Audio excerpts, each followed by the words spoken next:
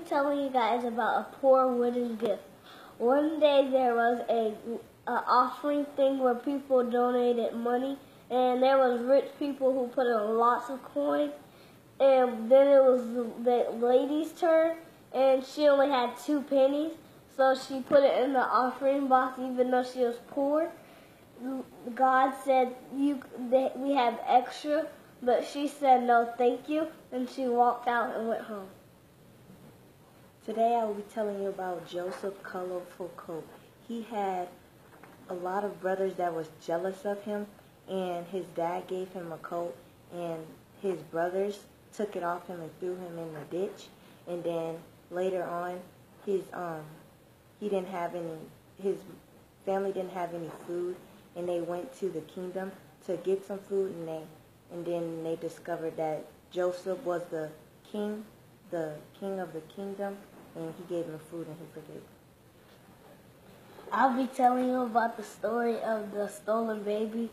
They had a woman, she was trying to have a baby, but her baby died, and they had another woman, and her baby lived, so the woman whose baby died went go take the baby, and then the woman reported it, and Solomon said, okay, I'll halfen up the baby so you'll take it, because he knew that the real mother wouldn't want her baby to die. So the real mother said, no, she can keep it. And Solomon said, give her the baby.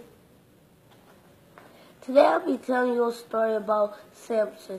He was a strong person, and Jesus made him a warrior. He fought against the Egyptians, and he had a wife, and his wife wanted to know his secret to how strong he was. And then she kept asking him, but one time he told her a lie.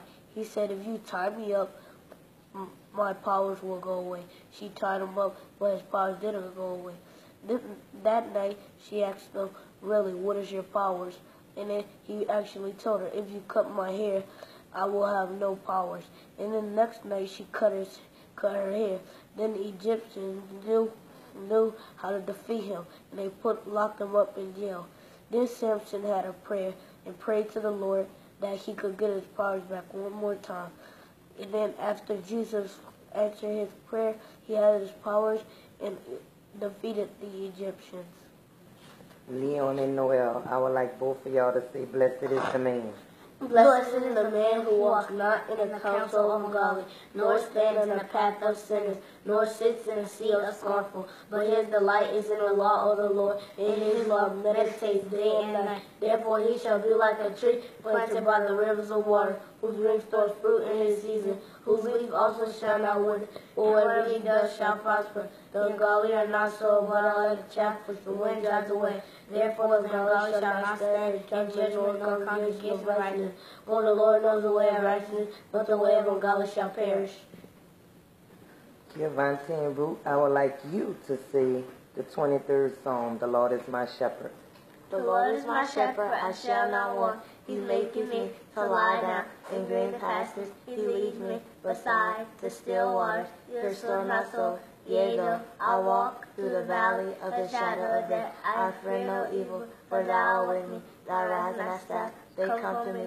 Thou preparest a table for me in the presence of my enemies. He anoints my head with oil, my cup running over. Surely goodness and mercy shall follow me all the days of my life, and I shall dwell in the house of the Lord forever and ever. Amen. Ruth, if someone didn't know how to say the Our Father prayer, how should they say it? Our Father that dwell in heaven, hallowed be our name. Our kingdom come, thy will be done on earth as it is in heaven. Give us this day our daily bread, and forgive us our debt, as we forgive our debtors. Lead us not into temptation, but deliver us from the evil one. For thou the kingdom, the glory, and the glory, forever and ever. Amen.